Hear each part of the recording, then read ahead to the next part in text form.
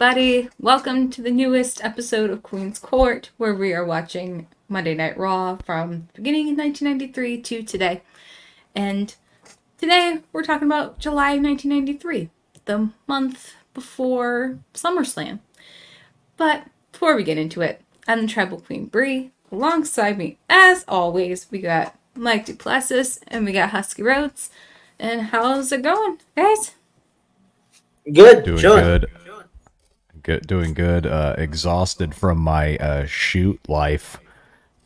Working these fucking doors for these shows, and then immediately turn into a dance club when you're pushing 40 sucks. Diak. When everybody else is younger than you too. Whatever, dude. I'm paid to be there. It's fine. But other than that, I'm doing great. No. Yeah, I've just been chilling, watching people's recaps about Crown Jewel. Yeah. Oh yeah. That was fun. Yeah, it was surprising because I know he says no cheap plugs, but I'm gonna do it anyway. Shout out to Will Gray, but him and myself and Bree were on there for a bit, and Self Bet and Jaxpo all did a watch along for Crown Jewel, and I forget who said it. I think it may have been John that was like, "Are these shows like must watch now?" Yeah. Because it was actually like a really good pay-per-view. It was really good. Get the return of Kairi Sane. That was nuts. I was not expecting that. And according to reports, they're trying to bring in 2 more from overseas to join this little group. We had mentioned in that thing that Asuka's sitting there doing what? Yeah. Doing nothing. And they're trying to bring Saray back. Mm-hmm. Yeah, I did see that. I think you posted that in the group chat. Yeah, I posted that in the group chat. Yeah, that's that would be very interesting if they go about that. Yes, because Saray did not get her fair chance. Oh yeah, they did not. They did nothing with her. They barely used her in NXT. I think I saw her wrestle like twice in NXT. Like because she got hired. She got hired right before Bruce and Vince took over NXT. And Bruce and Vince were like, nah, we're going to fire you. Well, like, they made such a big deal. Like, they had her sitting in the audience, next to Stephanie. Yeah. Or Paul. Yeah. And, like, they just made this big deal about signing her. And then, what? Nothing. Yeah. Literally did nothing with her. They were supposed to do huge things, I've read. Mm-hmm. And then, Vince and Bruce Pritchard took over. Yeah. Yeah, fuck things up like usual. Yeah. Stupid brother love. Dr. Tom Pritchard, I'd take a bullet for. Bruce Pritchard, I'd want to throw in front of a bus. Facts. But anyway, we're not here talking about current affairs. We're going to take it back 30 years. Hop in the Wayback Machine. What happened on the 4th of July, 1993? That was the one thing I've missed, but the beginning, I kind of caught the recap of it during the first episode, where they pretty much tried to take Yoko down. And I was excited because they had a Detroit Lions on there trying to take him down. And had Bill Fralick from the Lions on there. Bill Fralick couldn't do it, but, he was there. So I'm like, the best part about that is the athletes, because all those pro athletes are not your top tier pro athletes. So they're like, we can miss you for a day. Yeah. Well, that's the thing. Yeah. Like most wrestlers that played football, like had like a professional run or whatever, are usually those guys. Except for Mongo, because Mongo won a fucking Super Bowl. Yeah, and Wahoo. Oh yeah, Wahoo. Yeah, I mean, fucking Mongo is on arguably one of the greatest teams in NFL history, the '85 Bears. Yeah, but the pro athletes they got for this thing, third tier. I had never heard of a single one of these dudes, like at all. I only heard of a few of them because I collect sports cards, so I have some of these guys' cards just by luck. Oh, that's hilarious. I was like, these are all like, these are the players that you can miss practice for a day, or you can miss a Yeah. game. We don't care. Yeah, we'll still not pay you for playing. this one. You got to do this wrestling shit. We'll still pay you, but you're gonna get a double payday because I think Vince is gonna give you $50. But Yeah. they had like 50 people from like they had like NFL players, NBA players, NHL players, and a bunch of wrestlers, and there was 50 people. Yeah, because they had in the recap they had like Scott Steiner, Tatanka, and Crush, Rick Steiner gets in there and too. Randy. They had Randy too. Yeah, Rick Steiner actually gets in there too for a little bit and tries to do it. Yeah. And yeah, Savage was number 50. I popped when I saw Randy out there trying to do it. Yeah, he got in there. He couldn't do it. Oh, at one point, Fuji calls a timeout, and Yoko just starts shoveling rice into his mouth. That was I was like, slightly racist. I was like, guys, dude, It's a little much. I understand Much. leaning into a character, but dude, don't floor it on everything about the character, please, because that made me feel a little a little uneasy. Husky, it gets worse in October, November, and you know that. Oh, I know. It's just I'm warming Bree up to this because it's gonna suck. Like I'm already angry. I'm gonna be throwing things. Oh no, you are going to cuss us out at some point. I am. Even though this show idea was yours in the beginning. Yeah. You will. Why did The you fact that agree she to hasn't do cussed us out this? is crazy. Why did you agree to let us do this? Well, technically, it's Boss Man. It is Boss Man's Boss idea. Man, why'd you put us up to this? Because he wants to see us all squirm. The fact that she hasn't cussed us out yet is crazy. Oh, it's coming though. It'll happen. Wait till we get to the Attitude Era. It's coming. It's coming. Yeah. But after Savage doesn't get to slam Yoko, Todd Pettengill says, "There's one more competitor," and everybody kind of turns around and starts freaking out. You see a helicopter landing. Who could this be? Is it somebody coming over from WCW? Or is this some random new person? Nope, it is fucking Hulk Hogan Luger. 2.0 in Lex Luger. The Mr. America Lex Luger. I have heard, I don't know how true this is, but I have heard that this character is how Vince McMahon actually sees himself. Yeah. He's quoted that. He saw himself as Mr. America Lex Luger and Ted DiBiase. Yeah. So take Ted he's DiBiase and put him on actually all quoted the that. steroids. Just take Ted DiBiase, put him on all the steroids, and make him oddly patriotic. And that's how Vince McMahon actually sees himself. Yeah, no, his kids Fucking have weird quoted bastard. his kids have been quoted saying that. God, you About fucking weird Vince. bastard.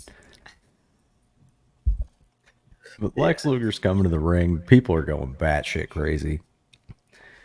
Bobby Heenan's standing there, and he's like, "Hey, Lex," and he's like, "Fuck you, nerd!" Just shoved him against Poor the Bobby. truck.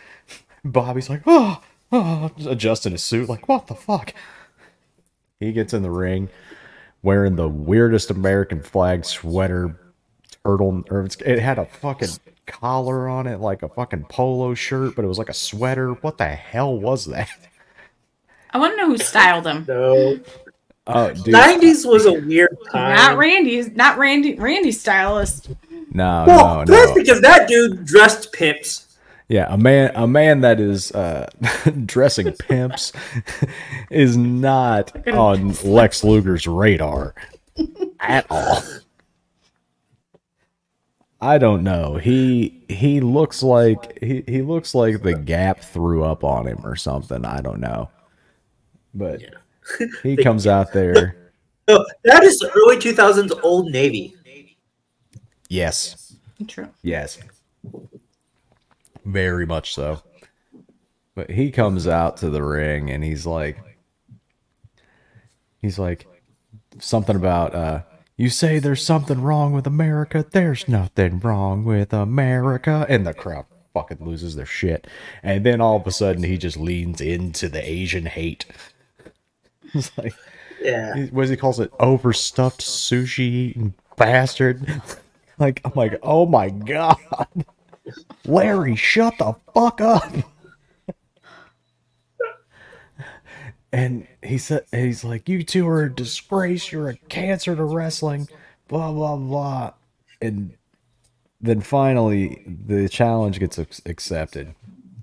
Luger's gone on record and said they didn't originally want to do this angle because they were afraid Luger was going to hurt Yoko because of how big he is. Yeah. But as Luger says, and I quote, so please do not get offended by this. This is a direct quote. Those island boys really know how to wrestle and make everything you do look good. Because Yoko basically told him, just get a wide stance, brother. I got you. Yeah. So hits him with the forearm. He's kind of stumbling around. Luger gets in the corner. Yoko comes running at him. Ooh-oh! Dives, headbutt into the corner. He just stumbles right into him. And Luger picks that big bastard up and throws him to the ground. Did that.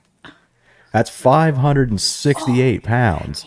And Yoko he did all the work on that. I mean, Luger even admits it. Yoko did all the work on that. He's like, just keep a wide fucking base and I got you.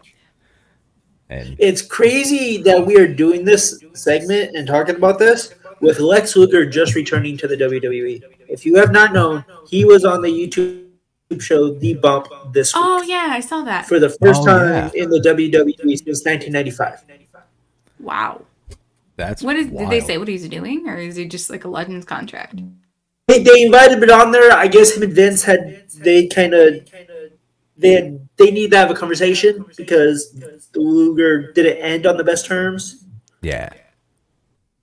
And Triple H and not Vince and Luger, but Triple H and Luger had a conversation and they kind of mended fences.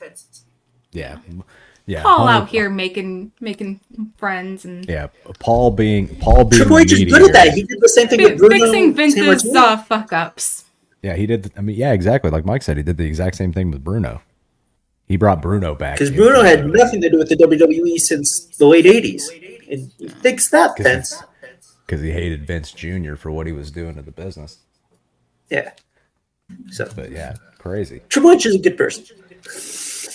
Yeah. Paul. Yeah, we like you, Paul. You're good in my book, Paul. Please give me a job. It's just funny that we're talking about this with Luger just making his first WWE appearance since '95. I didn't even realize that it even happened. So I'm gonna have to look that up. Yeah. I think it's like Tuesday or Wednesday's episode of The Bump. Okay, cool. It's on their YouTube. Yeah. So Luger not only wins the respect of America, he got a free pickup truck. He had a brand new 1993 Chevrolet Silverado with a bunch of Pro USA decals blasted all over the fucking thing. And then the Lex Express, too. Yeah. This is the most redneck thing in the world. So this whole gimmick is a shitty political campaign. But instead of running for president, it's please help us get Lex Luger over. Please, we spent so much money on this fucking guy. It's so cringy, dude. Is this when he drops the mirror? Like when he doesn't bring the mirror to the ring? Yeah, anymore? he's no longer. He's later returned. So my issue with this, and I have the same issue with the Scott Hall situation in these episodes too. There's no story arc on them turning babyface. It's just all of a sudden one episode. Oh, you're babyface now. Well, Razor kind of does. Yeah, with the Ted DiBiase thing, but that still just comes out of nowhere. It is random, yes, but at least it has something of an origin point instead of just hard reset, no questions asked. Like, at least there's like an origin. But even with that one episode, he's heel when he faces Sean Wallman, and he's babyface earlier in the day when he has that promo of Ted DiBiase. Yeah, I know, it's weird. I don't understand. That's what I'm saying. There's no, like, okay, what are we doing here? Yeah, they haven't quite figured it out yet. But yeah, let's see, yeah. But yeah, this is just a giant ploy for them to replace Hogan. Yeah. And then after the replay, it cuts to the commentary table. And Vince's like, I want to thank all the competitors that came out and attempted this. And then Savage just runs in. I want to say something. Lex Luger, we are so damn proud of you. And Bobby Heenan. Mind you, he spells proud, Preeoud. And Bobby Heenan, that was the body slammer around the world. So around is Areeound. Randy Savage makes up his own spelling. You have the script or something? I literally sat there and watched it like 3 times so I could get everything that he said. Oh, with captions on? No, I wrote it down. Oh, I was dying the first time he said it. I just fucking fell apart laughing. So I was like, all right, hold on. What the fuck? Let me rewind this. God. Oh, I'm like, and that's when I realized Randy Savage adds ease to words that they don't need. Yeah. No, and I fucking love that man for that. What do you mean by that? Oh, God. In the first match, we had a 1 2 3 Kid versus Blake Beverly. The one that isn't Von Wagner's dad. Yeah. Oh, the other one is his dad? The other one is Von Wagner's dad. Oh! Yeah. Maybe that's why I don't like them. This guy, I found out, wrestled in WCW in like 2000. Yeah. He had a few spot matches. Yeah. Yeah, I found that out randomly just from like rewatching some 2000 WCW, like randomly for some reason. I love watching 2000 WCW.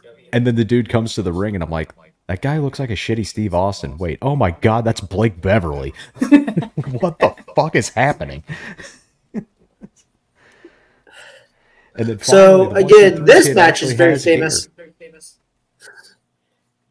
This match is very famous for a very great reason.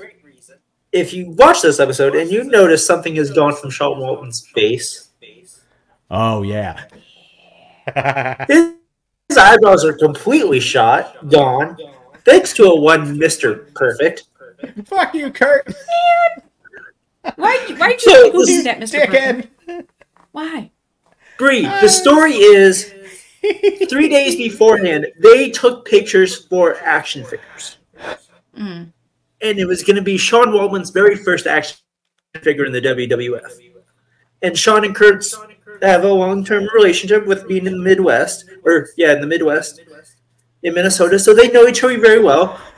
So during this long day, Sean took a nap. So Kurt Hennig, the ripster that he is known as the greatest ripster in the WWF, along with Owen Hart, shaved his eyebrows. You fucking dickhead. It's the greatest rip story oh my God, ever heard. He learned from Fuji. He learned from Mr. Fuji, because Mr. Fuji is like god tier ripper. Yeah. Between Hennig and Owen Hart, those are my two favorite when it comes to stories. They rib motherfuckers so bad. Owen's got a good one. Owen's got a great one, especially against his own brother. Yeah, fucking. But yeah, hilarious. so Kurt Hennig shaved Sean Waltman's eyebrows. just right before his first action figure. Yeah. It's so that's This just was so a great fucked. match. Yeah. Oh yeah. The match itself was awesome. Like the kid goes Sean fucking is crazy. so ahead. Sean is so ahead of his time. Yeah. Dude, he's literally in 1993. He's like what Commander is now, or like Yeah. the fucking Lucha Brothers, like just doing some insane shit at the time. Like his when he shoots him off the ropes and like the flying jumping spin kick thing where he just like throws like both legs at him, like flying like spin clothesline with his legs. That looks so fucking good. He did it the best out of anybody, in my opinion. Yes. But to go back to Savage and Yoko, during this match, they're talking about the situation with Yoko. And Savage is an asshole. He called Yoko a blimp. Yeah, I was like, dude, come on, Randy. Randy. You know better than this, Randy. Like, I know what they're trying to pull with the whole, like, okay, he's a big fat man, but damn, a blimp is Savage. Dude, there are like 4 times on this show where they are just like fat shaming the fuck out of these people. And I'm like, come on, man. Yeah. It's like I want to mute it, but at the same time I want to hear what they're saying. Oh, dude, there was one point in one of the later episodes, I literally had to walk out of the room. It wasn't even a fat joke thing, but there's just one part in the show that I just had to fucking walk out of the room. We'll get there, but fucking, let's see, where is it? Starts out with a handful of mullet and a punch to the grill. Then fucking Sean goes batshit in the beginning of this, dude. He's just going fucking off the walls. Dude. Blake Beverly, that suplex in the corner, where he just suplexes him onto the top turnbuckle. I'm like, oh, what the fuck? Yeah. That shit was batshit crazy. I put suplex on the top turnbuckle. Fucking ow. Like, he like straight bends in half backwards, dude. It's fucked up. Yeah, Sean should have been in a wheelchair. Dude, at one point, Blake Beverly fucking gorilla presses Sean and just yeets him over the top rope. And Bobby says those spots. And Bobby says he threw him so hard he knocked his eyebrows off. Bobby. It's like, you motherfucker. I guarantee you Sean went back, watched the replay of this, and heard his commentary. He was probably like, God damn it.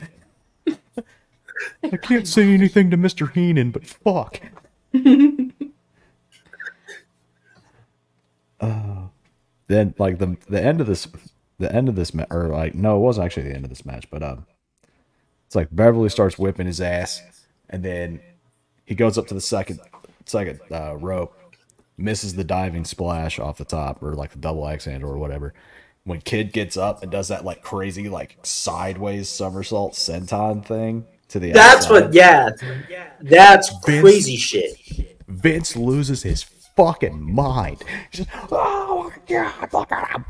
What a maneuver! That's one thing you will notice, Bree, if you haven't noticed this already, is that once a match, Vince McMahon, when he's doing commentary, will say the phrase, what a maneuver, to either something like crazy or something has no idea what the name of it is, or to cover up a kind of botched spot. He'll just say, what a maneuver! So now you will hear it all the time. Yeah. In every episode now until I'll be Vince like, leaves botch. commentary. I'll be like, botch that. It's like, hold on. It's like, yeah, you hear it and you just like go back. Wait. Oh no, that spot was cool. All right. Let's see the counter that Blake Beverly hits, because when they're doing the spot where he's like, he does the one leapfrog and then he tries to leapfrog again, but he doesn't turn around, and Blake Beverly catches him into that back suplex, was so sick. It's like, I need more of that shit in my current wrestling. The Beverly's underrated. Oh yeah. Then the finish of the match, Sean's on the ground. Blake Beverly tries to splash off the top. He misses. He eats shit. He's down. And then Sean hits the, I don't know if he's named this leg drop. I have named it the Minnesota Jam. Because everybody does a sitting leg drop as like the, because like Bobby Eaton had the Alabama Jam, which is the exact same thing. Beautiful fucking leg drop on Sean. It was fucking cool. He looks like he doesn't get like that high in the air off the ropes, but he's covering some distance with that thing. Because he's going like 2/3 of the way across the ring. It's fucking awesome. And then we get the debut promo. This is interesting. Of Men on a Mission. I love this promo. I was a little intrigued. Goddamn. Big shouts to Men on a Mission. Also, fuck you, Vince, for calling them mom. Yeah. That's the only thing that pisses me off of this whole section. Is Kim calling a mom over and over is making me mad. Just say the name. It's like a Tribe Called Quest. You say the whole thing. Men on a Mission. Don't fucking call them mom. It's weird. But yes, this is... So, for the people who don't know Men on a Mission, Mabel, Oscar, and Mo, they are actually from the Carolinas. And they were actually... This is where the USWA, Jerry the King Lawler's promotion was like the territory or from like the developmental system for WWF at this point. Right. And they were a major tag team in the late 80s, early 90s for him as the Harlem Knights. Mm. I don't know what it is with tag teams in the early 90s. Well, two tag teams in the early 90s being from the South and having the name Harlem. Because this team from the Carolinas, and then you have that team that's from Texas. Yeah. That goes to WCW. Yeah. Booker T's like, I ain't never been to New York in my life. What the fuck? But yeah, so. Yeah, but this is the debut of a future Viscera, a.k.a. Big Daddy V, who has had a storied career in WWE, a.k.a. hurting Yoko, breaking Diesel's back. Taker. Apparently. Oh, yeah, he hurt Taker, too. Oh. He fucked Taker's face up. The same injury that Bryan Danielson just got, Mabel did that to Taker. Ooh. But worse. I fucked him up bad. I recently found out that Mo runs his own wrestling promotion Oh, really? called SOAR in Southern Texas. Oh, I think I may have seen a flyer for them online somewhere. So, On maybe one of the him and his wrestling wife. Facebook groups I'm in. Oh, that's awesome. Him and his, Yeah, shout out to SOAR. But I love these promos. As a fan of really bad early 90s rap, this definitely gives like tag team vibes. Yeah. So you like fucking like what was the dude in WCW? PN News. Yeah, PN News. Yeah, Rap Master PN News. anything that sounds like tag team or like DJ Easy Rock and Rob Bass. Mm-hmm. Yeah, I love it. it It's pops so good. me every time. Yeah. So we go from the hip hop promo to random black metal vocals. What's going on? Oh, it's Luna Vachon and Bam Bam Bigelow. Yep. You just hear, and you're just like, what the fuck is happening? Oh, it's Luna. Hey, Luna. How you doing? I love this duo, but I wish I do too. Bam Bam did more of the talking. Yeah. Because at a point, I'm like, come on, man.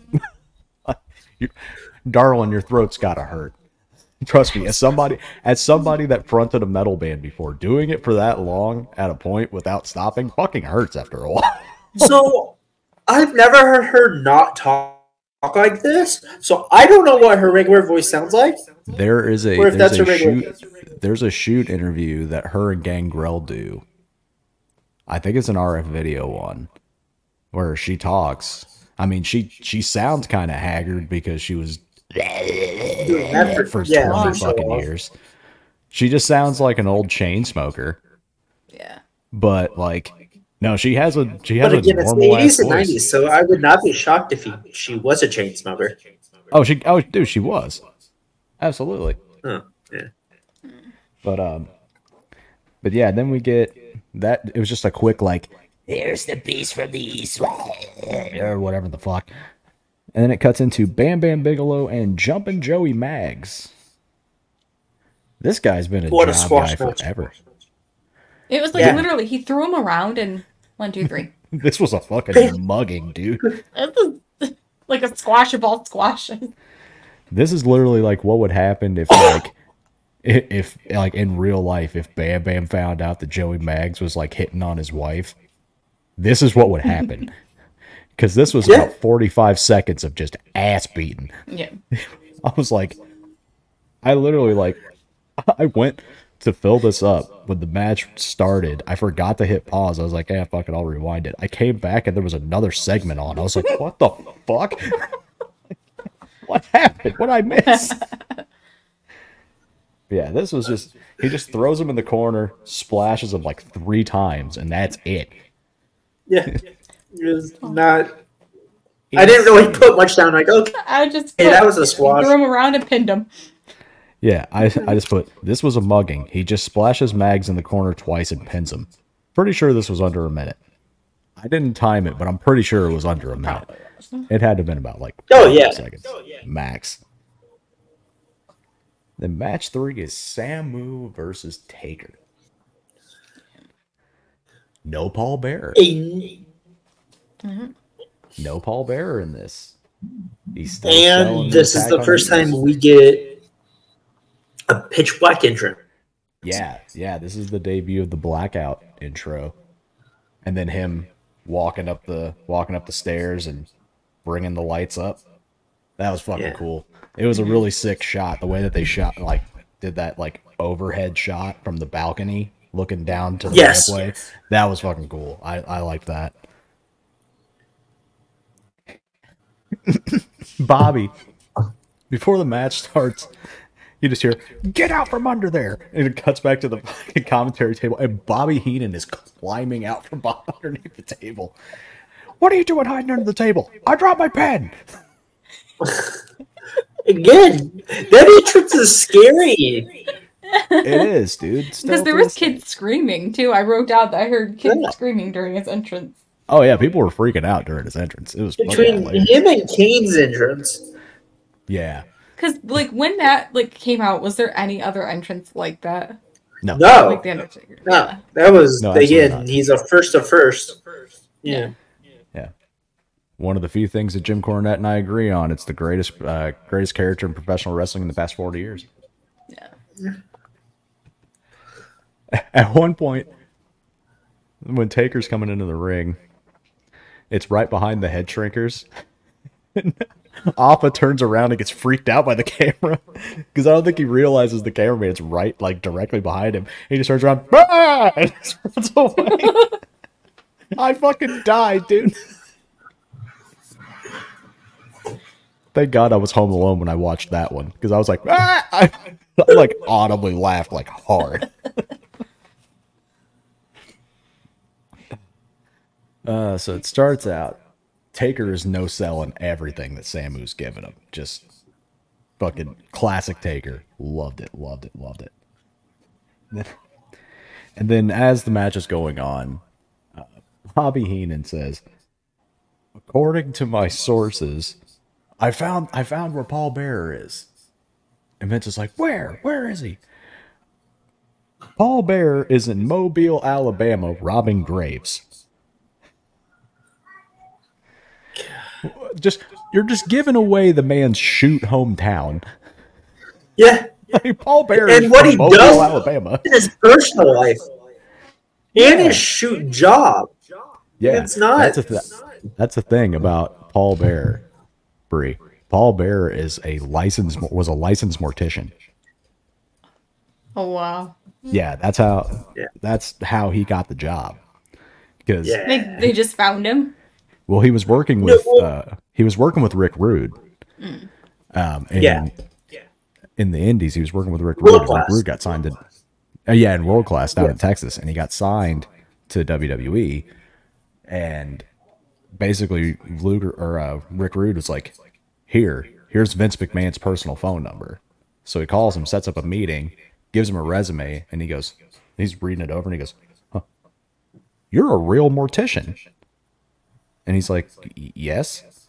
He's like, he looks at J.J. Dillon, looks at Pat Patterson, and they all go nuts. They start freaking out.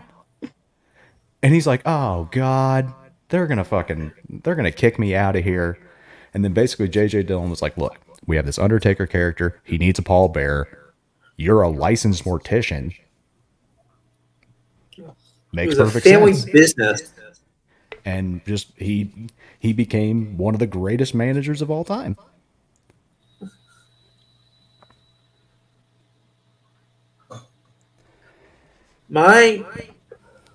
Watching Undertaker do a dropkick is crazy. That fucked me up.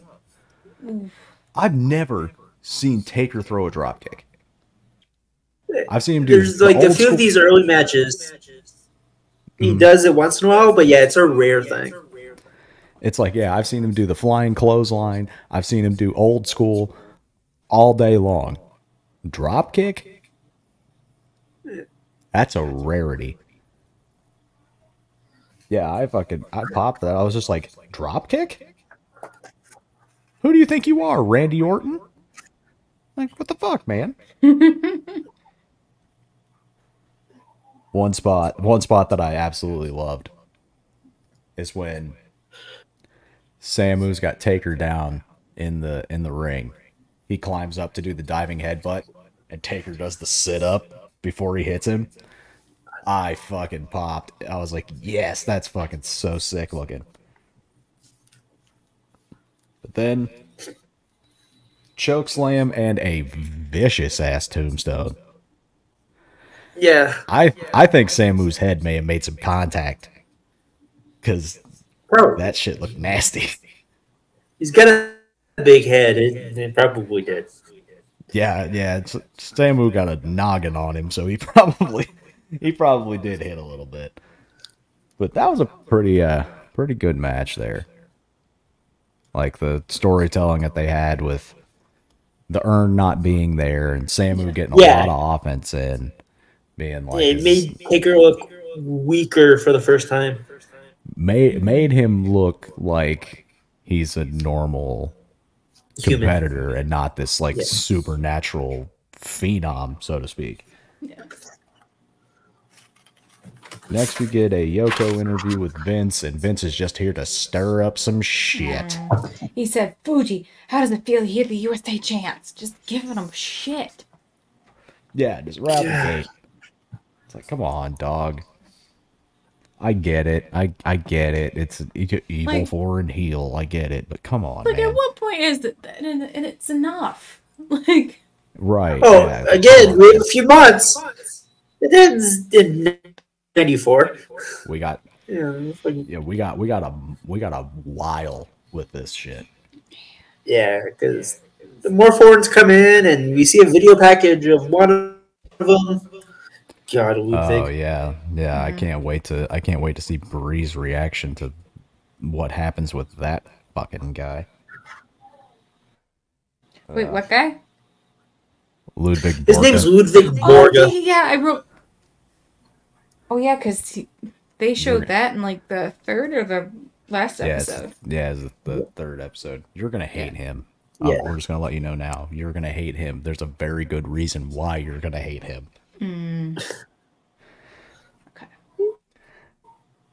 But yeah, then he says, Fuji says, Luger did not slam my Yokozuna. That was a hip toss. It doesn't count. So great. Classic heel shit. It's like, no, that didn't count. Fuck you. Bullshit. I call bullshit. And then Fuji says, my Yokozuna challenges any wrestler in the back for the world title. And wouldn't you know it, Crush Bra comes out. Just big and juicy. Coming up, walks up, and he accepts the challenge. And the next week we get Fuji or Yoko and Crush for the world title. And then we had our first SummerSlam advertisement too. Ah, yes. Oh, yes. Footage so hot we can't show it until August. And I said this before we God, got on air, nice. because it's at the Palace, and rest in peace, the Palace. It's now demolished. Yeah. It's no longer. That's like anytime I want to torture myself and watch WrestleMania 8, it's like, I miss the Hoosier Dome. I feel that way about the Kingdom up here. Yeah. Oh, word. Just like, was it the WrestleMania 3? That was the Pontiac Silverdome? Is that the Silverdome? Yeah. Yeah, that's no longer too. Yeah. Oh, yeah, because they're at Ford Field now, right? Yeah. I was going to say, Ford is nice, though. Yeah, Ford yeah, Field's because that's where I was. Yeah, for SummerSlam. Yeah, it's nice. Let's see. Then match 4, we get Mr. Perfect versus Brian Costello. Perfect being a dickhead to this fucking ring girl, just putting his gum on her glasses. Oh, I was like, so what the gross. actual fuck, dude? So disrespectful. That's the meanest shit I've ever You're seen. Mr. Perfect, not Mr. Asshole. That's the meanest shit I've ever seen. He had to like have known her like off screen. It was like, you know what? I just want to mess with her. Oh yeah, Like, probably she had to ahead be of time, afraid. like, hey, can I do this? Can I put gum on your glasses? It's like, I guarantee you, he probably set up some deal. Was like, hey, I want her to be the ring girl. She's probably like a family friend or some shit. And it's like, hey, look, we're just going to fuck with each other all the time. Like, one week I'm going to put my gum in her mouth and she's going to fucking love it. Next week I'm going to fucking stretch my gum out and wrap them around her Is it the same lady? It's the same one. Yeah, it's the same one. Oh, shit. I didn't even notice that. That's hilarious. It's the same woman, which makes it even funnier. Oh, yeah. No, she's got to be a family friend. Like, okay, we're just going to screw with each other. Dude, and the whole time, dude, she's dying laughing. So clearly, that she's was my part. I was like, oh. Yeah, I was like, she's laughing her ass off. Yeah, she's 100% into it. She probably just works in the office. She's like she helps the Think book travel and shit. Let me give you an extra payday and fuck with her head. And this dude gets fucking ran through. They were chops. These chops were like, at the beginning of this match. The chops at the beginning made my chest hurt so much. Yeah. Lit him up. I need ice. Swift and blinding violence. I was like, good God. Fucking insane. And I put, well, that was quick. I love how he turns to the hard cam and he says, now I'm about to show you a perfect plex. The whole crowd like coming in with him with it. I was like, that's fucking cool. That's so sick. Hits it and 1, 2, 3, and that ends episode 1. That was it. Yeah. They really got to put the great matches. Their main events for these early Raws are just weird. Yeah. They put what would be the equivalent of, well, you can't even really say an opening match now because there's some shows nowadays they open up with just fucking heat out the gate. I'd say this is probably, I would say mid 2000s Raw. Mid 2000s Raw opener. Yeah, at the end of the show. They haven't learned the fact of you need to hold the best matches to the end so you keep viewership throughout the whole They're show. not even opening Raw matches. These are like velocity matches or like heat matches. Yeah, these are curtain jerkers for main event. Yeah. Like a show that I forgot existed until I went to Raw and sat through a taping of it. I was like, oh wait, this is still a thing. Made it that's still a thing? Yeah. Mm-hmm. I saw a sick On match. where? Peacock. On what? Peacock. God. I actually saw at the Raw I went to, I saw a pretty sick Apollo Crews JD McDonough match. It actually went kind of fucking nuts. I forget Apollo Crews is still part of the company. Dude, I did too. I'm not even gonna front. Poor guy. He deserves so much more. But we kick off with they're opening the show with a world title match with Crush and Yoko. And Yoko, was he starting to turn heel because he was like throwing the flowers? Oh, he was already him. he was already heel. He's just now super pissed that he got fucking embarrassed by Lex Luger. Yeah, and so he's taking it out on he started ripping him up. I'm like, what is going on? I was Wait, like, Yoko? Yeah, Yoko. Oh. Yeah. Yeah, I was like, he's heel. He's been heel. Yeah, he was always a heel from the beginning. He was just now he's pissed off heel. Mm-hmm. And everybody that gets in his way now, until he gets his hands on Lex Luger, is going to suffer the wrath. Oh, yeah. And yeah, the ending of this match is fucked. But I put Yoko destroying the flowers as a classic heel. As Crush comes out, Vince asks, if Crush can do the job. Well, since you write this shit, you know Crush is about to get jobbed out. Why you fucking doing that, brother? But Bobby the Brain actually called him coconut or pineapple breath. Oh, yeah, who did Bobby call pineapple breath? Was it Randy or Crush? It was Crush because he's from Hawaii. Crush pineapple breath. I heard that. I'm like, is he talking to Randy like that? Yeah. No. Called Crush pineapple breath because he's from Hawaii. It stereotypes as Bobby's thing. Yeah, one actually like really good piece of commentary was this back and forth between Bobby and Savage, where Bobby asked Randy, on the USS Intrepid, Crush got one of Yoko's legs off the ground. Does this rattle Yoko's mind? And Savage says, I think he's frazzled because Luger proved that a body slam is possible, so maybe even Crush could become world champion. So I was like, I liked that. It puts that seed of doubt into Yoko that like shit, anything can happen, and it lets the viewers know like, yo, anything can happen in this. Like, keep watching. Yeah.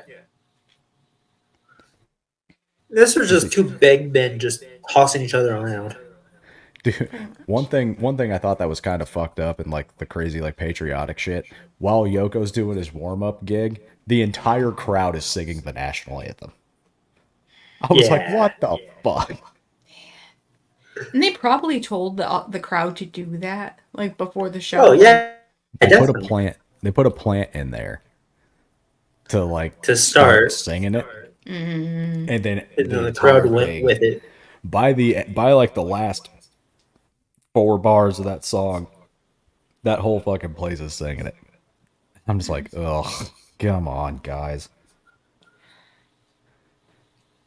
So, the fact that at the end of this match, when they have the breakup, they don't bring out wrestlers. They bring out a bunch of jobbers to just get themselves killed. Oh, yeah. Well, except for Tatanka. He came out. Tatanka comes out first, yeah. But then Yoko just laid the poor guy out. Then they bring the job squad out, and they just start getting their fucking lunch eaten. At one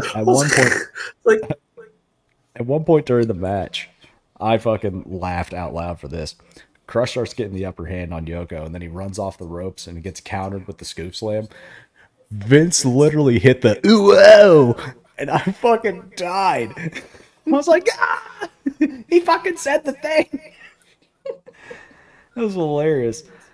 But then, yeah, so pretty good back and forth, to be honest.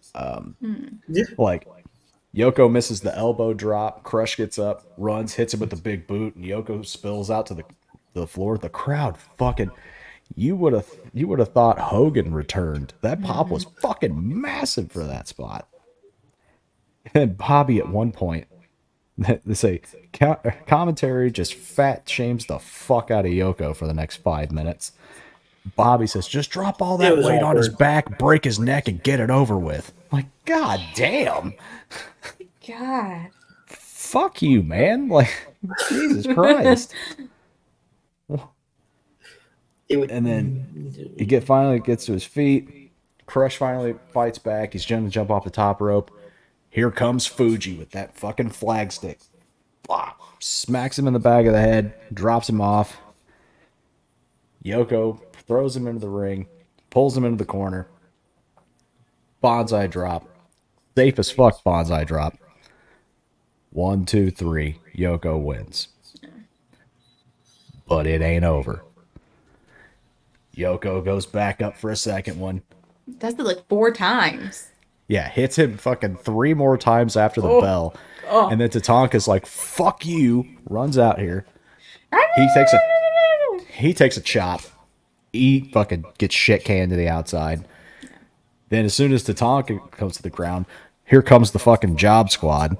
Like, every jobber who didn't get picked for a match that day was like, you know what, we'll pay you an extra $10. They're like, here's an extra $100. You want to get laid out by Yoko? Not 100. That is an extra 10. Because they're only getting $25 a shot. Yeah. At this point, they're in the first season. They haven't like renegotiated their deals yet. They're like, here, we'll upgrade you from food from McDonald's to Olive Garden if you want to get laid out by Yoko.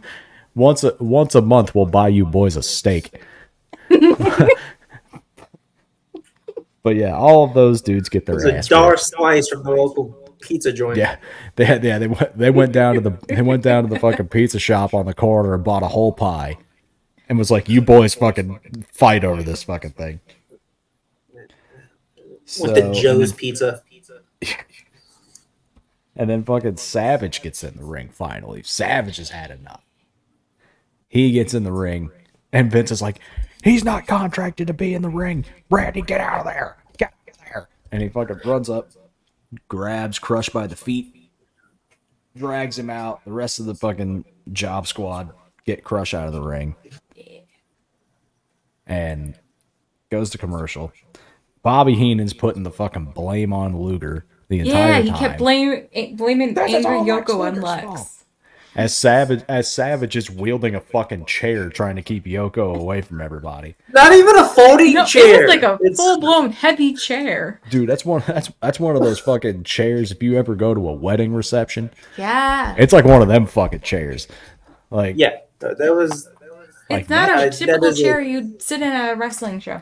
Yeah, that is not a chair that you use to fucking swing upon somebody. That's a chair you use where you're in a church staff meeting. Right, exactly. Yeah, like literally every church or like conference center I've ever been to has those fucking chairs in it. Mm-hmm.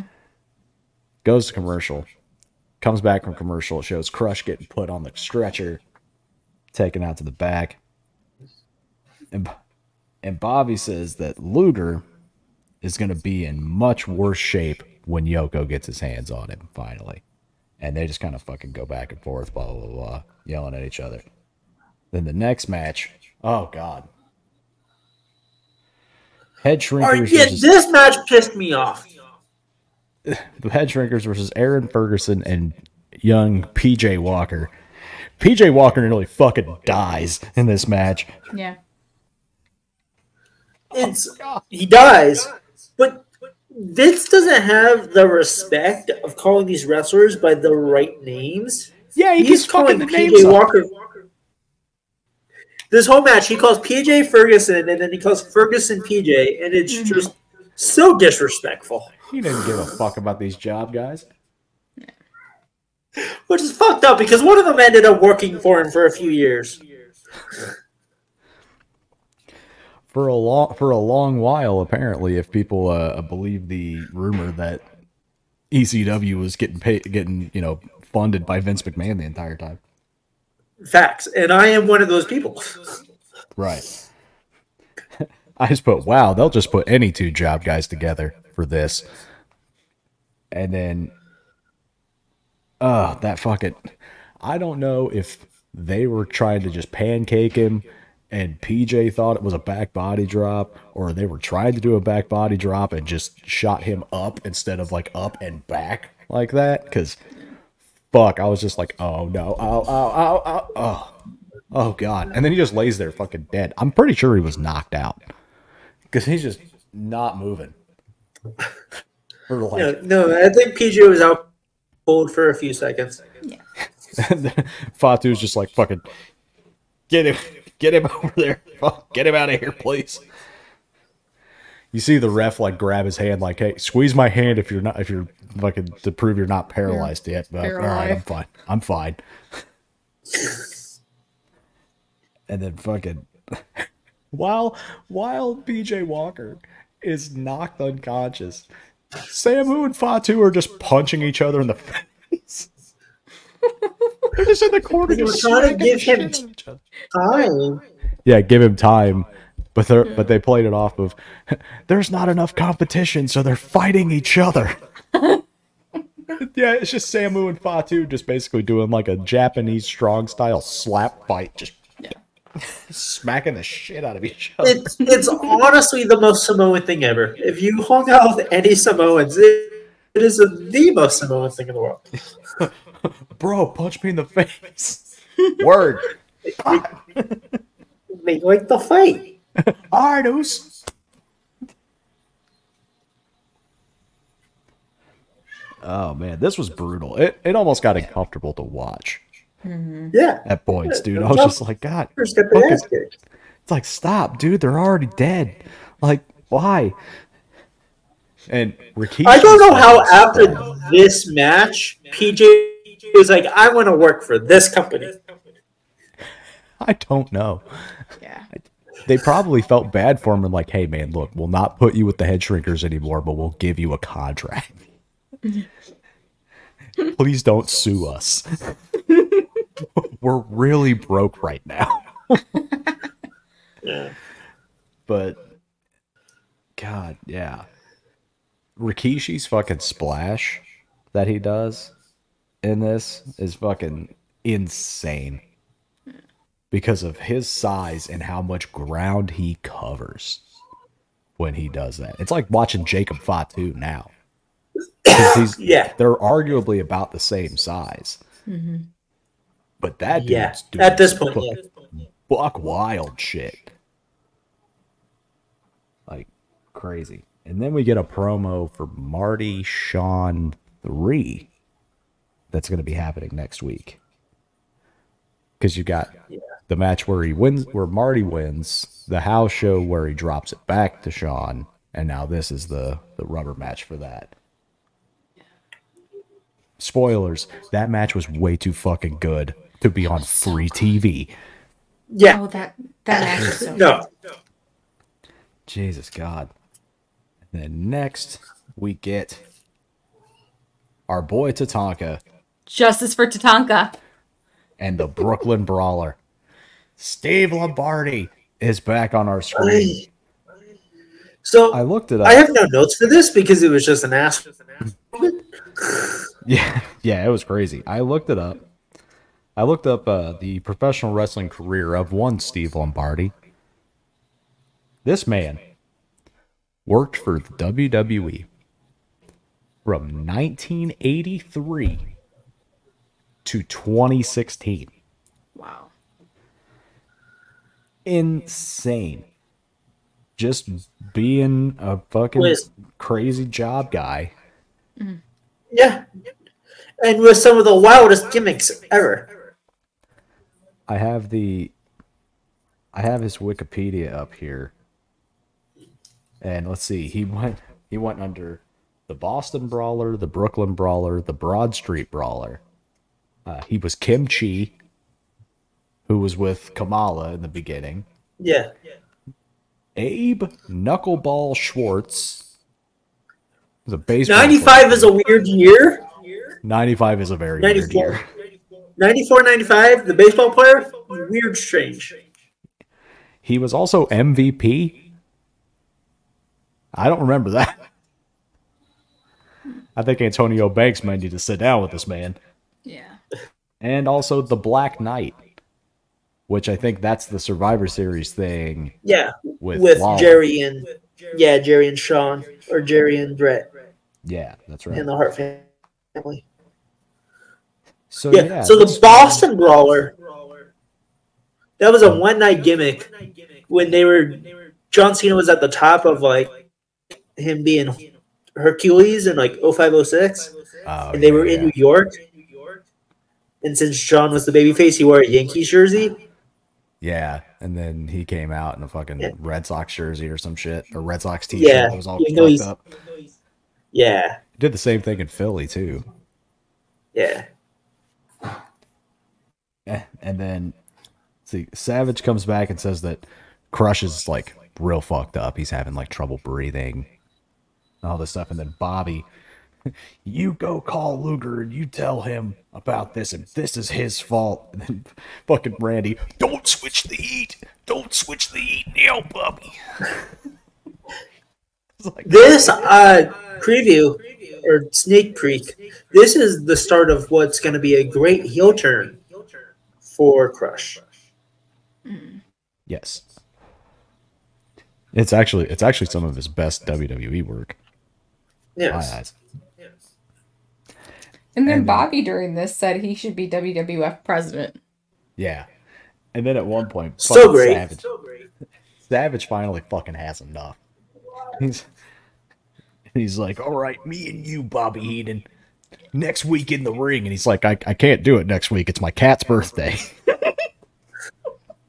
Fucking shit heel bastard. Fucking hilarious. It was so fucking funny.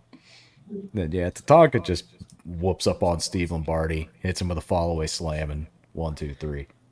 What they call a fall-away slam, which is actually just a Samoan drop. Yeah. The fall-away slam's the Razor gimmick. Yes.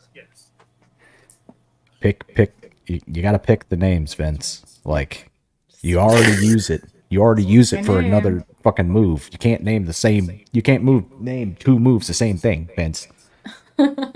Get your shit together, bud. You run a wrestling company. How dare you? Steroids are getting to his head probably at this point. And then this part kind of fucking got under my skin.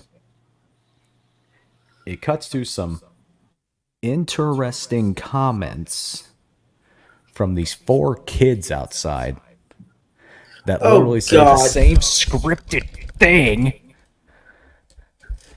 Fuck you, brother. I couldn't remember if that was this episode or the next episode, but yeah, that was so garbage. It's literally, except for the one kid that fucking rambles on too goddamn much, it's copy-paste the same thing. I think Luger should get a shot at the title. And then a bunch of pro-USA comments. I guarantee they probably said a bunch of them. There was probably a bunch of people that said Luger, but I guarantee you there was a handful of them that'd be like, Bam Bam should be world champion. Fuck you. Like, my God. I was literally just like, I kept +10 in it. I was like, God damn it. Fuck off, kids. That also needs to be clipped. Fuck writing off, down the kids. Fuck off, kids. Fuck off. I'm a bitter old fuck. Get out of my fucking yard. Next, we get Tony DeVito and Mr. Hughes. And Vince says Tony DeVito is first cousins with a former wrestler, Basil DeVito. And Savage goes, yeah, I think he owes me money. I actually did. I meant to look that up if that was even a fact. Yeah, I was going to. I was like, is that a real guy or is just Vince being a fucking shithead? Yeah, I don't know. And then all of a sudden, look down the rampway, and there's a Whoa. What up? Basil DeVito is a member of the WWE staff. They just chose the name out of nowhere. Vince is a douche. Basil DeVito is the first member. Was the when they did the XFL the first time, He co-presidented that, and he was on the WWE board of directors. Oh.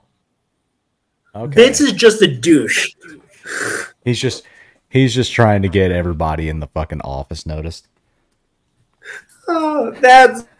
I was like, because I've heard that name before. But yeah, no, this is the guy who, he helped start the XFL. Oh, got you. Okay. That's fucking great. So you see a guy come down with an all black wreath that you would see at a funeral, with a rest in peace banner and a note that says Mr. Hughes. So Hughes sees this and he gets fucking hot. He's screaming shit about Taker. Vince's like, I couldn't make out the comments of Mr. Hughes. You could clearly hear every word the fucking guy says. He's like, Taker, this is you, boy. And he starts fucking up Tony DeVito. He gets the win. And then at the end, he goes out and he fucks up this wreath. And he picks up the note first, spins it around. It says, rest in peace from The Undertaker. And then he fucks the wreath up and says, Taker, you know where to find me, boy. And just walks off. And my thing is, why at SummerSlam? Because we'll get into that report like right after this. Why is The Undertaker having a match with Giant Gonzalez again when it should be Mr. Hughes and The Undertaker? Yeah, I don't understand that. They were trying to do something with George. They had him on contract for a year, so they were like, fuck, what do we do with this guy? And this, I think, was the last-ditch effort of being like, okay, let's see if this fucking you thing have works. like the Reese coming out. It should like the next one should have been. It should have been Mr. Hughes. Mr. Hughes needed this push. Yeah, it definitely should have. Like, they could have went somewhere with this. Yeah. And then Undertaker joins this whole pro USA foreign thing. Yeah, it's fucking odd. I don't understand it. Yeah. And then it cuts to Vince and Bobby. And he says, we're taking a look at Mom again. My God. Say the fucking name, Vince. Not Mom. Say the fucking name. God damn it. Like not even the right initials. It would be like Mom. Right. Not right. Mom. Yeah, it's fucking Moam. And the fucking... Well, you always take the singular A out. Yeah, you take the single A out for sure. So, but Mom would be better instead of Mom. Right. Absolutely. God. And says, Bobby says, no, these are men who eat and live at a mission. Fuck you, Bobby. You piece of fucking garbage. God it's damn. more fucked up because Viscera is the only one who's actually big. Right. Like, I mean, Mo's kind of a big dude by comparison to most of the people on the roster. But, like, Mabel's the only one who's fucking, like, Yoko big. Like, him, Yoko, and Bam Bam are, like, the three big dudes. Well, and that big smelly fat fuck that we'll see later. Yeah. Slowly getting more and more grossed out. I don't like it. It's gross. I don't like it. Oh, it gets worse too. It's just warming up. Let him cook. Literally, you see that man eats. Literally, it's fucked. It's very fucked. And then up next we get Scott Amati versus Adam Bomb. Johnny Polo coming out looking like a ass whoop. Oh, dude, this was a mugging. Johnny Polo coming out, though, looking like $1,000,000. That fucking plaid suit with the shorts and the fucking badminton racket. Scotty can pull anything he does off, and I respect it. I love it. I love it. It was so good. He came out, and the minute I saw him, I was just like, yep, I'm a fucking... Fuck a Paul Heyman guy shirt. I want an I'm a Johnny Polo guy shirt. I want to get that shirt made and then that would be a great merchandise plug. I want to get one made and then go to a meet and greet and meet Raven. Be like, brother, you want one? I got an extra one in your size, my guy. Oh, that would be amazing. I bet he would fucking pop. He'd be like, that's awesome. Just go to Philly to an MOW taping. Yeah, just go to Philly.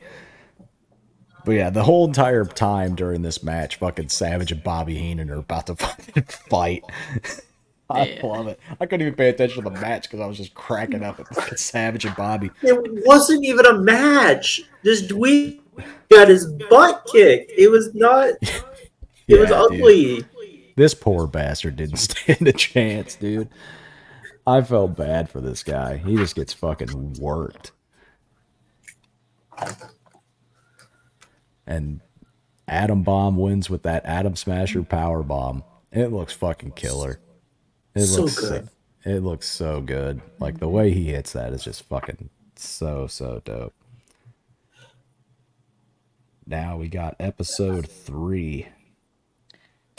Started out with that Lex Luger speaking at a I put speaking at a patriotic event. I thought he was like at some fucking school, like I don't talking know to a what bunch of kids. Something. I don't know where he was, but God, these corny ass freaking Lex Luger, Lex Express promos.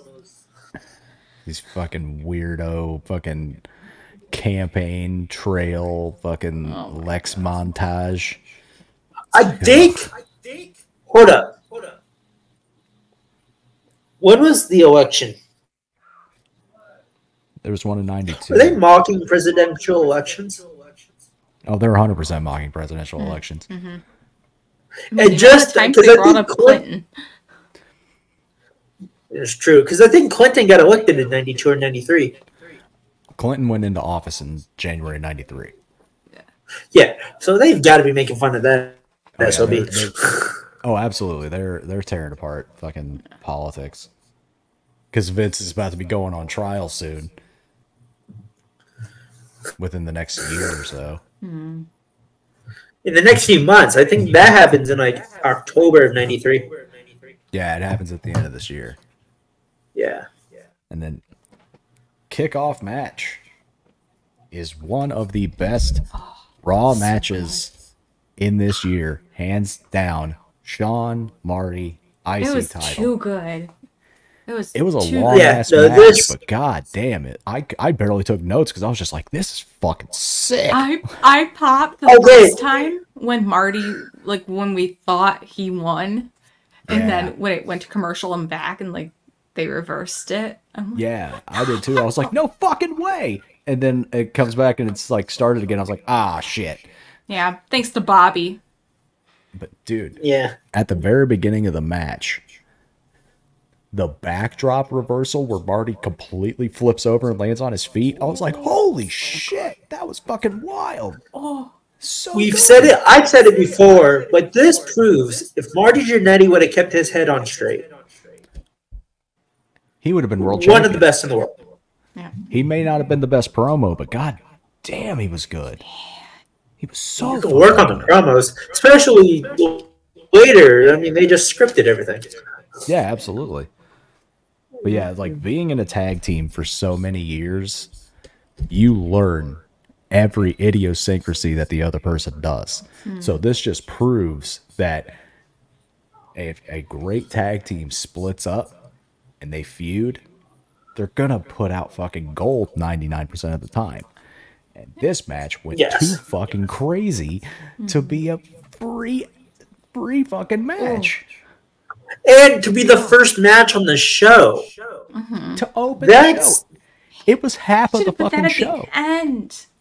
It was half of the fucking length of the show. Yeah, they could have. That is true. They actually did take most of the time off. Yeah, they could have just stockpiled all the other bullshit at the beginning. Because, I mean, pretty much it was 2 matches, basically. Yeah. Yeah, it was like 2 matches and some like promo stuff. Yeah. But yeah, it was this fucking match. Good lord. It was 3 matches. Yeah, there was 3. Yeah. The ending was a little weird when it Because, like, well, the false finish, Marty hits the DDT. 1, 2, Sean's foot's on the rope. 3, crowd fucking pops, and Diesel's like, fuck you, nope, nope, nope. Foot on the rope, and then on the break, they explain that Diesel took Earl Hebner over to Bobby Heenan. They played the replay and showed that Sean did, in fact, get his foot on the ropes. No shenanigans. Actually got his foot on the rope.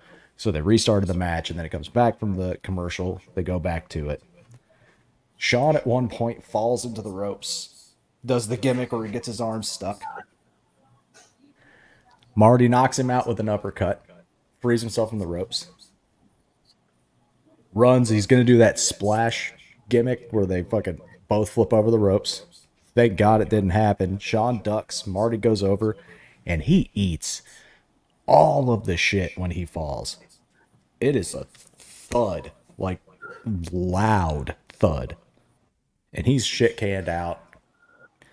Sean distracts the ref. Diesel, you think he's going to attack him. Doesn't attack him. Just pushes him under the bottom rope. Sean falls on him. Oh, not like this. Not like this. 1, 2, 3. Sean retains. We've said it multiple times. This should have been a pay-per-view match. This should have been for SummerSlam. This should have fucking headlined SummerSlam. Because it was fucking too good. So good. Too good. This match also... Pro wrestling mullets are some of the greatest mullets in the world because there's a lot of mullet action in this match happening. Yes, sir. Yeah. Diesel got one. Diesel got one. Sean got one. Marty got one. The style. Everybody's got it.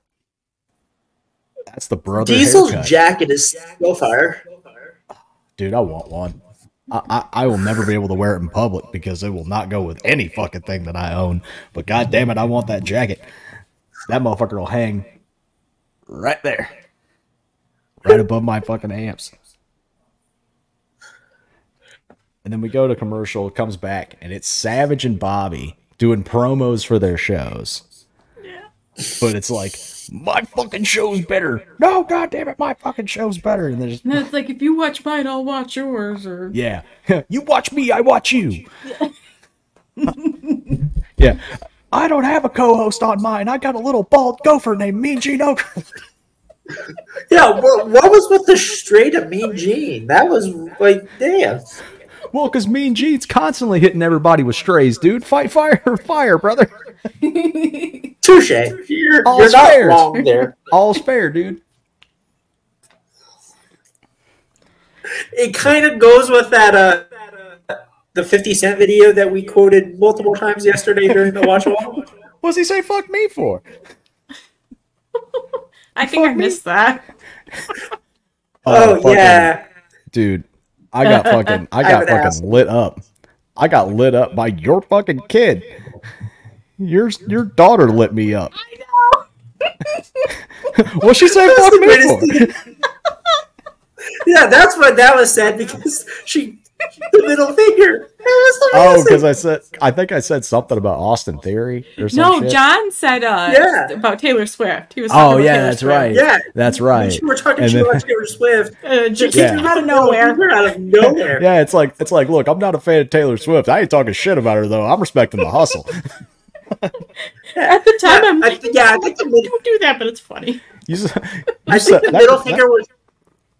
I think the middle finger was towards John. Yeah, Yeah, it was. Making I'm, fun of Taylor hoping, Swift. I'm hoping so. Because that middle finger was amazing. Your kids are like 3 of my Hilarious. favorites because they have no filter and it's amazing. Mm.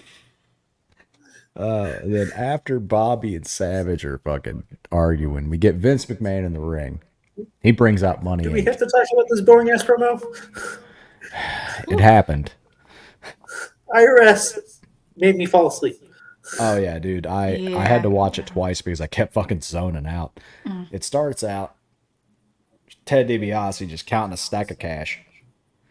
Well, Mr. DiBiase, it looks like you're counting your money. It's my favorite pastime. keeps counting his money. Then IRS says words. Something about how all these tax cheats out here want to let you know that we're getting our rematch, and the Steiners won't be paying off the refs, and they're gonna leave here just like how they came in here, a bunch of losers. Fuck you, you boring fuck. Good God.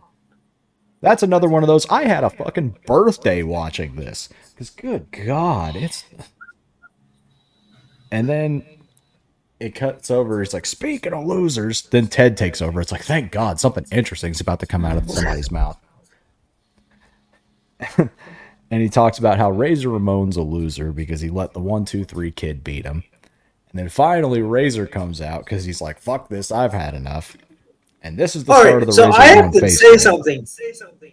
Razor gets in the ring, and Vince is like, why are you here? That's like, he's been talking shit for 2 minutes. Of course he's going to show up. Fuck do you think he's here? Hey, man, you know where catering is? Like, what the fuck? Come on, dude. What the fuck do you think he's Vince, really? Hey, Vince, can we push my match back? I can't find my gear bag. What the fuck, man? What do you think he's there for? Yeah. And then Razor does my favorite trope in the whole character. Okay, rich man and tax man. Never calls them by their actual name. Let me get this right. I work for you? No way. And the crowd fucking starts to lose shit. And then Ted's like, yeah, you're saying you don't have a price? Everybody's got a price, including you. And then just slaps him with the stack of cash. And then Razor's like, fuck you, dickhead. Throws him to the ground. IRS tries to jump him. Razor throws him out of the ring. DiBiase somehow, with the quickness, is fucking shirtless. I didn't even see this happen. I'm like, how did he... It just cuts back to him, and he is topless. I'm like, what the fuck? Where did it go? He had the stripper breakaway gimmick on. Yeah. So he fucking got all that shit up. Hold my shit. Hold up. And then Razor leaves. He fucks off. Ted DiBiase gets the mic and he says, I'm going to challenge the 1-2-3 kid because I'm going to show Razor what a real man can do. End of scene. Yeah, they should just let Ted DiBiase talk. Because IRS is a boring fuck. I don't want to speak ill of Mike Rotunda, but god damn it. God damn it, man. Next, we get the debut of Men on a Mission in the ring. Against Rich Myers and some weird fucker. I didn't catch his name. Their entrance, though, kind of reminded me of R-Truth a little bit. Yeah. No, that's so weird fact. In 2002, Viscera had gotten fired from the WWE, and for a month worked for NWA TNA under his real name Nelson Knight, and he was the bodyguard / tag team partner of A1 Raw and the Truth Killings. Yeah. So they did team together. This was around the time that Truth was the NWA champion, right? Yes. He was the bodyguard for R-Truth while he was holding the title, and they built a friendship. And R-Truth has said that Men on a Mission was a think of the word. Like an influence for his rapping in the ring. Yeah. Influence. Yeah. For him actually doing the rapping. Fun fact, R-Truth is the only ever black NWA World Heavyweight Champion. Wow. 2-time. Yeah, 2-time. 2-time NWA champion. So put some respect on my man's name. And Rich Myers gets fucking killed with his leg drop. Dude, I was about to say, this was just Rich Myers getting killed by. This is just men on a mission just killing Rich Myers. Like, that's all he said is the men on a mission killed a man. that dude gets fucked up so bad. Right out the gate, dude. He just gets fucking ran through. He literally needed to have the Queen singing "Mama, I killed a man" just over and over again. As soon as he hits the leg drop, I just want to do the fucking the fucking smoked from Grand Theft Auto. Yeah. And then the other guy gets in the ring, and the finish that men on a mission have has to suck. Basically, Yeah. they get the guy on the ground. Mo climbs up to the top rope, and Mo's not a small man. Mabel's standing in front of him.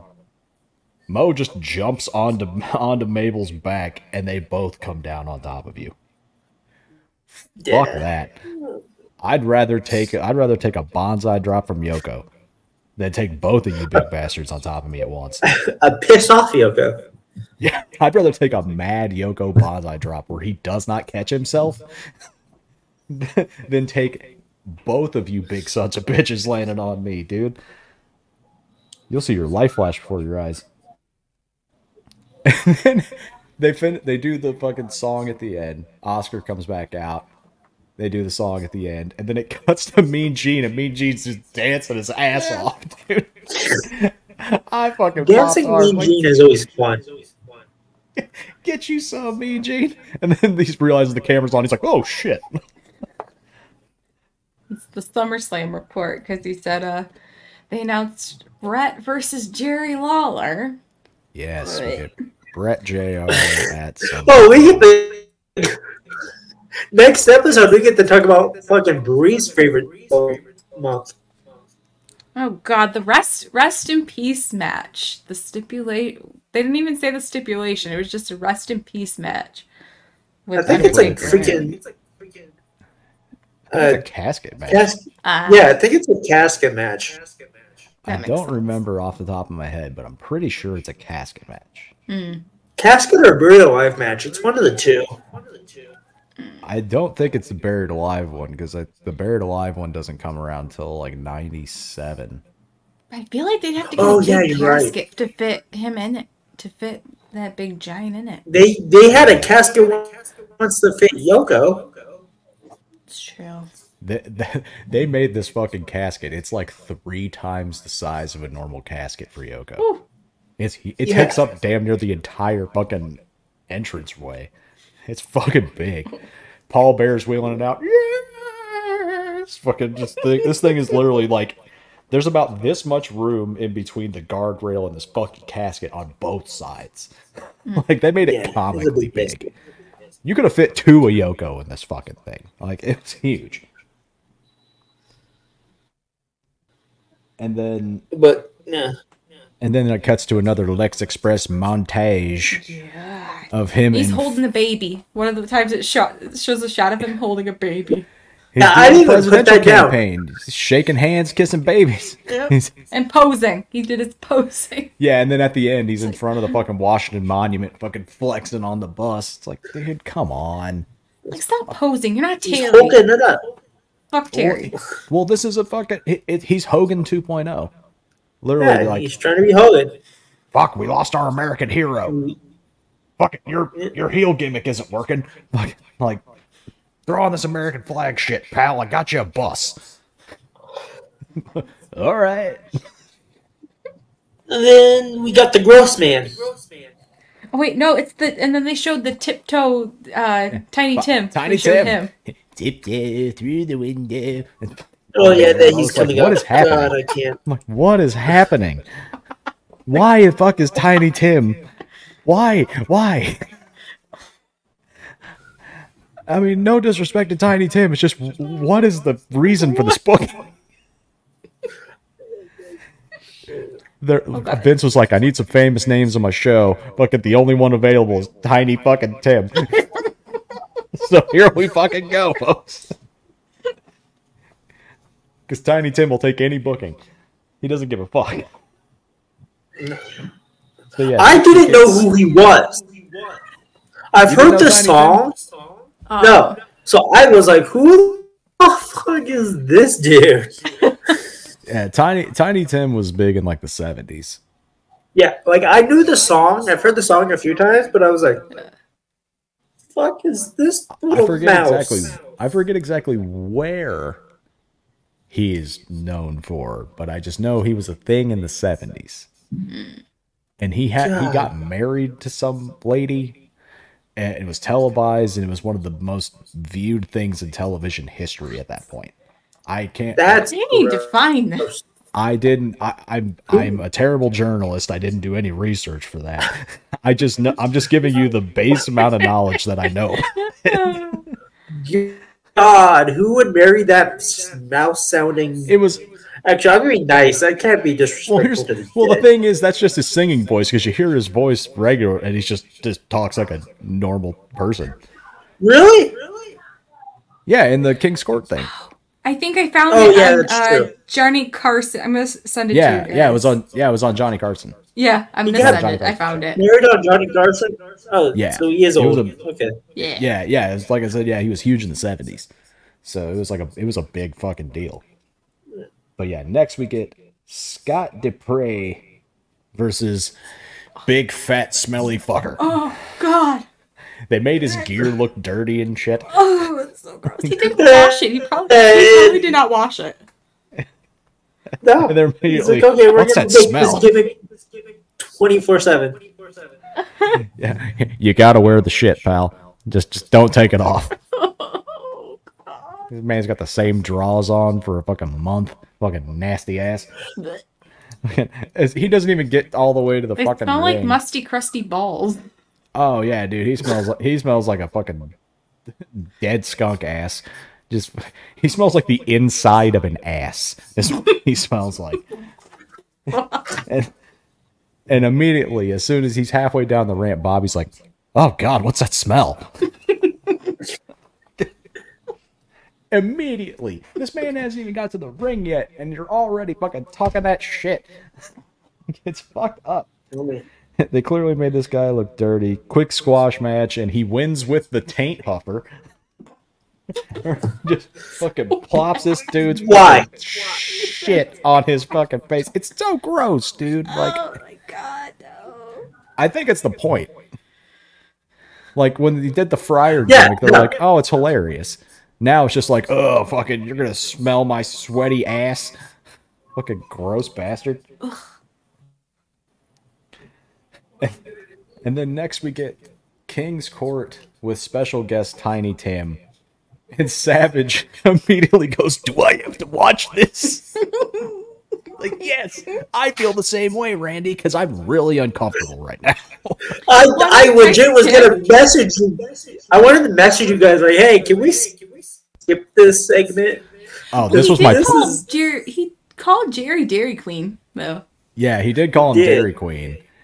And then that prompted Jerry Lawler to snatch the ukulele out of his hand and smash it to the ground. And Tiny Tim sells this shit like he just like okay, the Batman origin story of fucking Bruce Wayne watching his parents get killed. That's the reaction that this man gives to a ukulele getting smashed. Like, he just watched everyone he knows and loves dies in front of him. He's just, no. And I'm just like, oh God, plus 10, plus 10, plus 10, plus 10, plus 10. Please make it stop. You plus 10 this stuff. I actually watch it. I should have. No, I watched it. I'm fucking around. I watched most of it.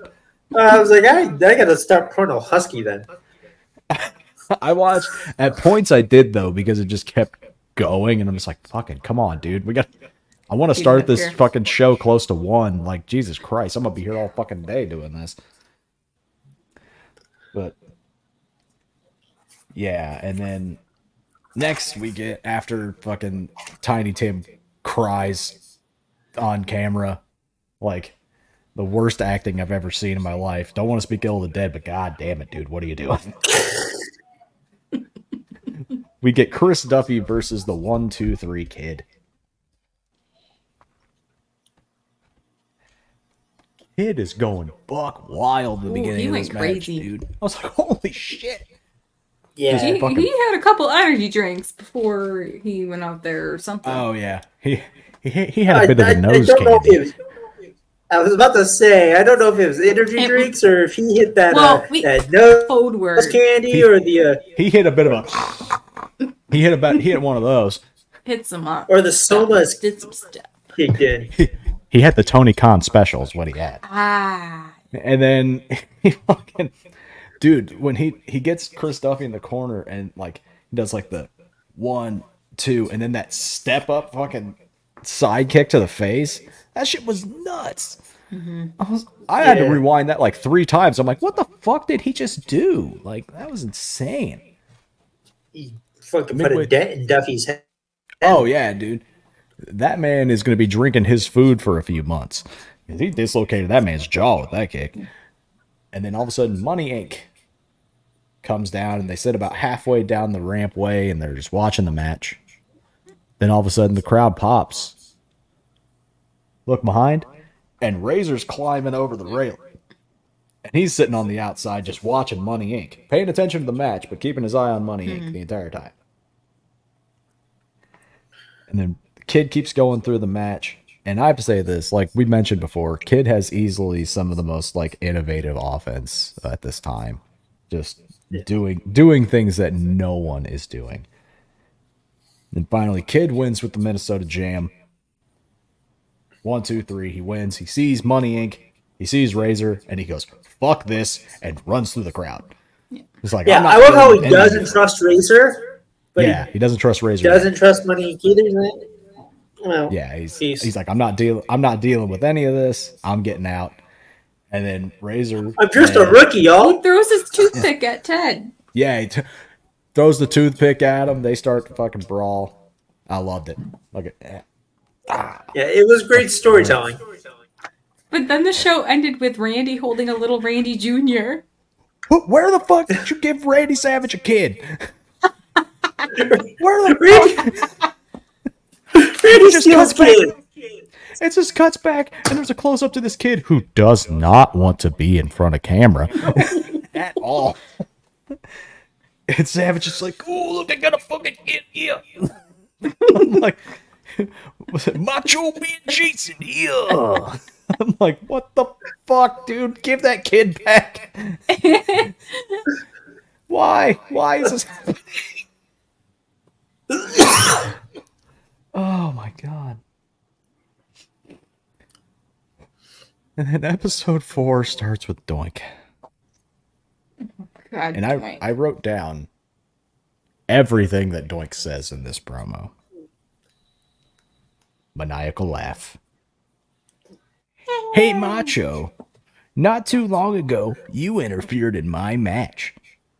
And I'm giving you fair warning, Macho Boy. You do it again. If you do it again, it's going to be bad for you. But if you're a good Macho Boy, I'll give you a big surprise tonight. Maniacal laugh. By the way, awkward line. I'm going to give you something. Really awkward. It was really fucking awkward. I mean, my first thought was he going to bring him a present and like with the pie and Randy's going to get pied in the face? Yeah, I'm like, what's he going to do? What are we doing here? What's going on? And then it cuts to Savage at the end. It shows like the intro thing, so they're all on the outside corner.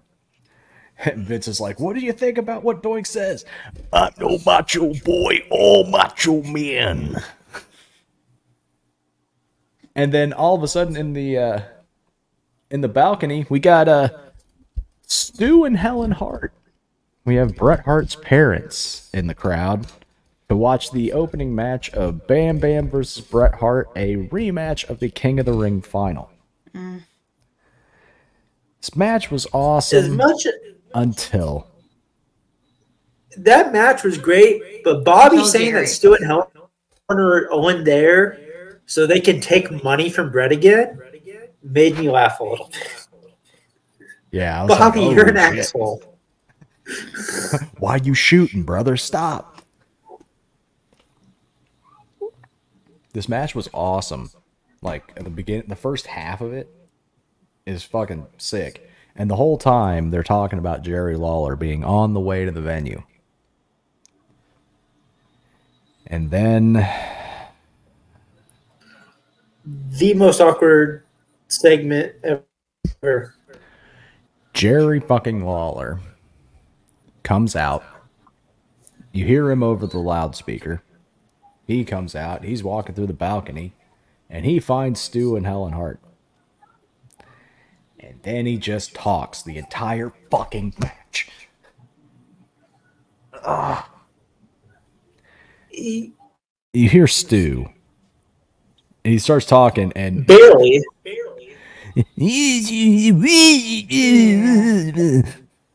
Stu didn't know what was going on. Can you mumble any louder, sir? That popped me. That first one. He's like, can you mumble any louder? Stu had no idea what was going on. Stu was not there in the head at this point. Dude, he was like pushing 80 at this point. Mm-hmm. Yeah. He had no clue where he was, and Helen was like, I think he dies shortly. It's in a no, because he's at the Survivor Series thing when Owen turns. Yeah. When But Owen I think turns he heel. dies, That's in dies in like 2 years. He died Yeah. 2003. Oh, he died in 2003. Okay. Yeah, he was 88. Okay. He held on that long? Good for him. Yeah, Yeah. fucking big bucket of win for Stu Hart. Like, dude, that's crazy. No more shit talking, because with the way he was in this segment, I thought No, he lived another 10 years after this, dude. He was fucking a impressive. stubborn old man that Wow. wouldn't let go Yeah. the entire time. And then fucking, where were you in the King of the Ring? Where were you? Alright, I know that impersonation. It's just Jim What Cornette's cartoon? impersonation of Stu Hart. Because it's everybody's impersonation of Stu Hart. Oh, you sound like It's a Stu. It's fucked up, dude. It's fucking ridiculous. I couldn't even watch the second half of this match because Jerry Lawler just kept fucking talking. I'm like, when is this fucking bit gonna He end? wouldn't be quiet. The entire match. And Bam Bam's even looking up like, dude, shut the fuck up. Can I please just do this match in peace without you being a fucking carny fuck? Yeah. And then so, I don't even know who did Bam Bam win? Yeah. Okay. I think so. Yeah, he won. Okay, yeah. So Yeah, he Bam Bam won. wins, and Bret Hart immediately he like fucking no sells fucking losing. Hops the barricade, and runs then up to books the it. top. Books up to the top. Jerry Lawler sees him going. He's like, "Oh, okay," and just sneaks away. And then Bret just comes up and hugs on Helen and Stu. Thank God. Because if I had to listen to fucking Jerry Lawler try and do fucking weird jokes about how fucking Stu and Helen are old and his fucking kids are failures, it's like, shut the fuck up, dude. We get it. You have beat this horse to death. Stop. Yeah. Eat shit, you carny fuck. That's all I put. I just put Jerry Lawler comes out, eat shit, you carny fuck. He pissed me off. Just 10 minutes of this. Bree went off about that segment Man.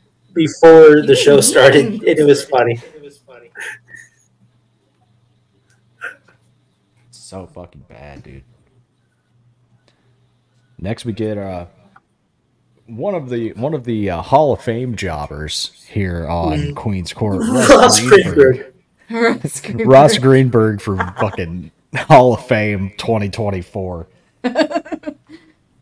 Against Mr. Hughes, and it starts out before Mr. Hughes. Ross Greenberg is just straight up just mugging the shit out of the ring girl. Trying to get him. He's like, "What up, girl? Hey.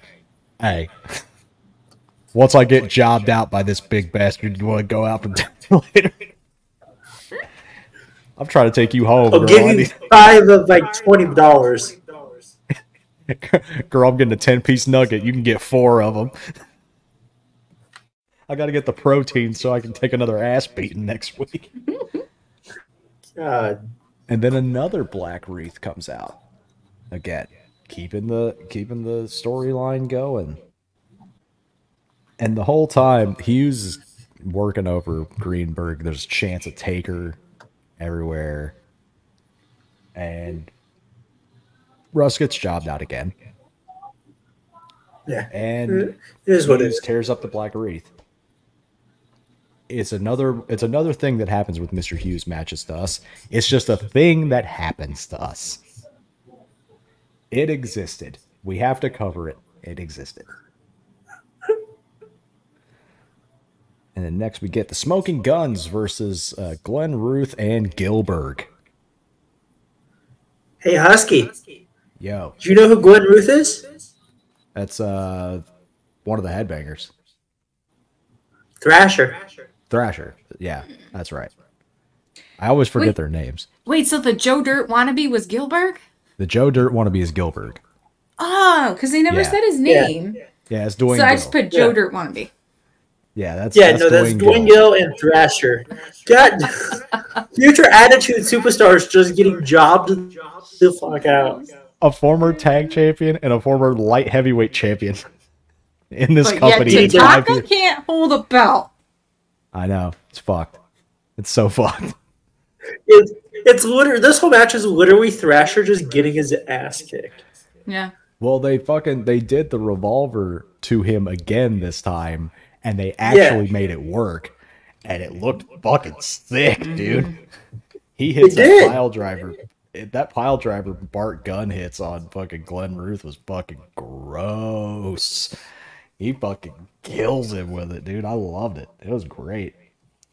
Solid tag match. Solid TV tag match. Nothing really to argue about, in my opinion. The Guns fucking did a great job. And now we get the very first promo package for Ludwig Borga. God. Finnish UFC boy. Ludwig Borga. This guy sucks. I just put he doesn't last long in the company. No, not at all. I just put Ludwig Borga promo. This guy sucks. Like, it's like just this promo was just weird. It's just clips of him from Superstars just throwing around jobbers. He is. His real name's Tony Helm, and this man has got. Oh. We lost Mike. Oh. That shot of him though. Oh shit. There he is. Oh, there he is. Okay. With this shot, that freeze frame shot. Oh, it froze again, I think. Oh yeah, there we go. Yeah, I don't know. I love how Justin doesn't edit. I love how Justin doesn't edit these, so that's just staying in. So beautiful. WWE wrestler he did like 3 fights in the UFC, got his ass kicked in every single one of those. Went back to Finland, was on their like top writers thing. He was a politician, an author, and then he had like a CD out in Finnish. You saying?